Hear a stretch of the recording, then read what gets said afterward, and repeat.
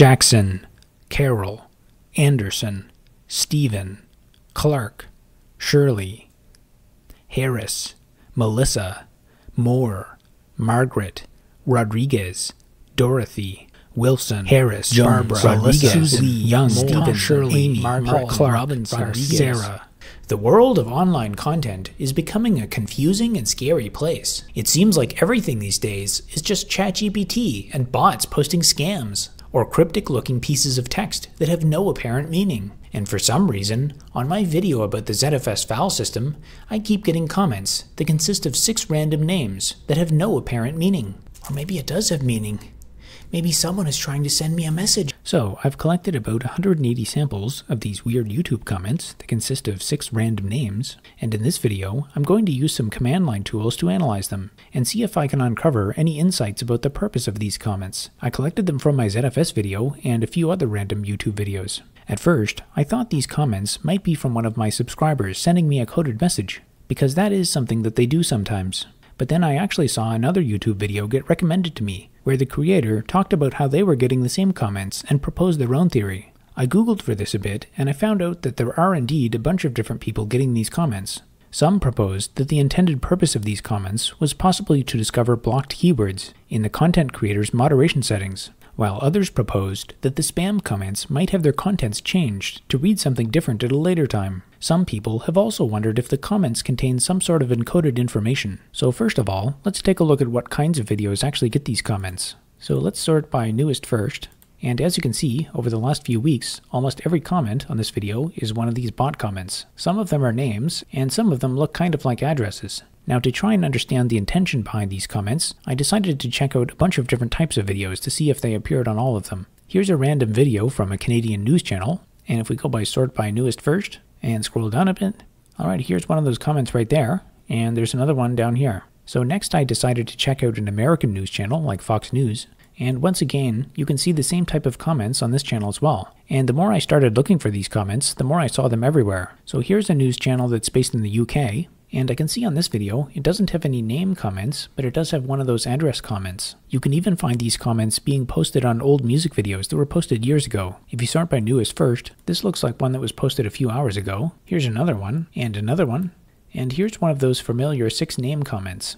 And here's yet another one. Now here's a completely different type of video from a Chinese news network, and as you can see, this video has one of those comments as well. So I think it's safe to say that basically every type of YouTube video is being targeted for this type of spam. In my mind, that makes the doxing theory seem a lot less likely. Now, in order to collect a large sample of these comments to analyze them, I found one of the easiest sources with the highest concentration to be Canadian news channels. One in particular was CTV News. I also found Global News to be a good source as well. In particular, on their 20-minute daily news updates, I can usually find about 10 of those name comments. So here I have a file containing one large JSON array, and each item in the array contains information about one YouTube comment. And I have a whole bunch of these files, so that gives me a large sample of YouTube comments. And I wrote this Python script to just iterate over all the videos in that list, and for each file, it just allows me to iterate over all the comments in that file. And right now, it just prints out one comment per line. So if I run this command, I can see that I'm working with a sample of 9,643 comments. And if I run this command,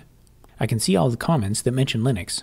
So first of all, we're interested in extracting all the comments that have this form. So we're looking for one uppercase letter, followed by a sequence of lowercase letters, a single space, and this pattern of having a capitalized word followed by a space is repeated 5 times. And finally, it ends with a capitalized word. So for this, I just used grep with the -p flag for Perl-compatible regular expressions, and for the regex, this symbol means beginning of line. These 2 brackets here are used to group this whole pattern together. So here we're looking for one uppercase letter, followed by one or more lowercase letters, and the space, and this is repeated 5 times, followed by an uppercase letter, and one or more lowercase letters, followed by end of string. So if I run this, now you can see that it's extracted all of those name comments, and this regex turns out to be very effective at finding these comments. Surprisingly, I didn't have any false positives in my sample size of over 9,000 comments, and here you can see that we've extracted 181 of these comments. And for the next category of spam comment, we're looking for something that starts with one or more numbers, followed by 2 capitalized words. So for that, we're looking for the digits 0 to 9, 1 or more times, followed by a space, followed by a capital letter, and one or more lowercase letters, a space, another uppercase letter, and one or more lowercase letters, followed by end of string. And here's all of the matches. And the last category of spam comment is very similar to the previous one, only it doesn't start with a number. And since 2 capitalized words is a fairly common YouTube comment, I had to add this extra filter to remove the false positives. And here's the matches that I found for this one. So for doing some analysis, let's focus on the name comments first. One of the first things that I did is use the tr command to replace the spaces with new lines in all those comments. As you can see, this has the effect of putting all the names on individual lines. So this gives us a sample of 1086 names. Next, I can use the sort command to sort the names, and here you can see all of the similar names grouped together. The next thing that I did is use the unique command with the -c flag to count the occurrences of all the names. And here you can see a count for the number of occurrences for each name. What I'd really like to see though is this same list sorted by number of occurrences, and to do that, I can just pipe the output into the sort command again with the -n flag. The -n flag is used to perform a numeric sort, and here you can see the sorted list. So the least common name is James, followed by David, Anna, Daniel, and the most common is Gonzalez, Perez, Moore, Lee, and I can pipe this into WC-L to count the number of lines, so our sample here contains 97 distinct names. Now the important question is what kind of insights can we gather from this data? Clearly, the name Gonzalez is a lot more common than many of these names, and the fact that my sample only contains 97 distinct lines makes me think that this is probably not used for block list discovery. If you were trying to use some sort of brute force block list discovery, you'd probably use a much wider distribution of names. I didn't do any statistical analysis on this list, but my intuition tells me that it looks like Gonzalez is being used deliberately a lot more than a name like James or David. Now, some people wondered if these names are being used as some kind of code word. The simplest example of something like this would be the Caesar cipher, where every letter in the alphabet is mapped to another one with a shift of 3. In this case, it's worth asking, could each name be significant based on its first letter? For this, we can go back to looking at the unique set of names, and then sort that list alphabetically. And here you can see there's really no obvious pattern. There are 5 names that start with the letter W, 8 names that start with the letter S, and similar for other names. Now another place where I started to look for patterns was in the placement of individual names in the comments. So if we just highlight all of the examples of Gonzalez, here you can see them all highlighted. And if you do the same for Perez, and the same for Moore, and at first I did this only for the most common names, and I noticed something interesting. Notice how in the last 3 examples, none of them contain a line where the second word is highlighted. If you go by zero-based indexing, the name Moore always appears at even offsets. The same is true for Perez and Gonzalez. In fact, you have to go all the way down to the name Ruth to find an example that starts at odd offsets. So at this point, I started to wonder a bit more about how stable that pattern with the offsets was. So I wrote this Python program to count and print the offsets. And here's what the output is. So here's a list of the names that appear at even offsets. So for the name Gonzalez, it appears a total of 30 times. 11 of those times it's at index 0, 10 times it's at index 2, and 9 times it's at index 4. And it appears a total of 0 times at any of the odd offsets. And the same pattern is true for basically all of these names. Scrolling down a bit, you can see the names that appear at only odd offsets. For example, Kimberly appears 4 times at the offset 1, 5 times at the offset 3, and 5 times at the offset 5. And a similar pattern is true for the rest of these names. Now you've probably noticed that there's one outlier here, and that is the name Thomas. It appears in both lists because it has both odd and even offsets. Specifically, it mostly has even offsets, but it appears 2 times with an index of 5. Of the over 1,000 occurrences of these names, these 2 occurrences of the name Thomas are the only exceptions to the odd or even rule. It's not clear to me what this could mean, but I do think it's an interesting clue. I also think it's interesting that the number of occurrences for the name Thomas appears right around the boundary for where the odd offsets start. I also think it's interesting to take a look at the number of distinct names that appear in the even or odd category. So here I have the same output that we were looking at from the previous script, and I'll just delete these header lines, and I'll delete the odd offsets, and I'll do the opposite for the odd file.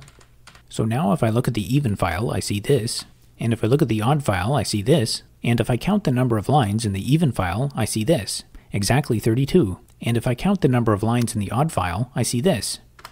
Now this number is close enough to 64 that it makes me wonder if there's something going on with powers of 2. As we said before, the name Thomas has mostly even offsets, but it shows up in this file because it has 2 odd offsets as well. If we delete the name Thomas, now you've got 65 lines. Ideally, I would have liked to have collected a much larger sample size, but I only have so much time to waste on this topic, so I can't say for sure if powers of 2 is important here, but I do think that the 32 is probably statistically significant. Something else that I thought was interesting to look at was the placement of the least common names. Here's the single reference to the name James. This example is interesting for another reason, because it contains a name that occurs twice. Reviewing all occurrences of duplicate names is also an interesting thing to look for. Here I have the same command that we saw before to extract the name comments, and this little piece of shell script here reads them in line by line. This part here finds any duplicate names that occur on a given line, and this part here iterates through the duplicates and prints them. So you can see a number of examples that contain the same name more than once. In fact, this example contains 2 duplicates. Observations like this one make the block list discovery hypothesis seem even less likely. Switching gears back to the other category of comment, I don't really think I have enough examples here to extract any insights. I've googled a few of these, but I don't think they're actually real addresses. For example, when I search for 17142 Muller Station, I just get redirected to Muller Station Road, and this one here, 293 Haney Mission, doesn't match anything. And the choice of first and second word make it look like they're selected from a similar word list. For the last category of comment, I have even less examples. These ones look just like the second category without the number at the start. Now, while I was researching this topic, I found another similar comment on this video. But unfortunately, within a couple hours of seeing that comment, I returned to find that they had turned off comments on this video. But I did happen to save that comment, and this is what it looks like. And you can see the capitalization pattern is the same with the names, except for the second word is not capitalized. Now, this could be an unrelated troll comment, but if it's actually part of the same spamming operation, then it might narrow down some of the possibilities of what they're trying to do. And while I was looking through the comments on my How to Make a CPU video, I also noticed this comment. This comment has absolutely nothing to do with my CPU video, but it looks like yet another category of spam comment on the same theme. Now, one of the last things that I want to take a quick look at is the usernames.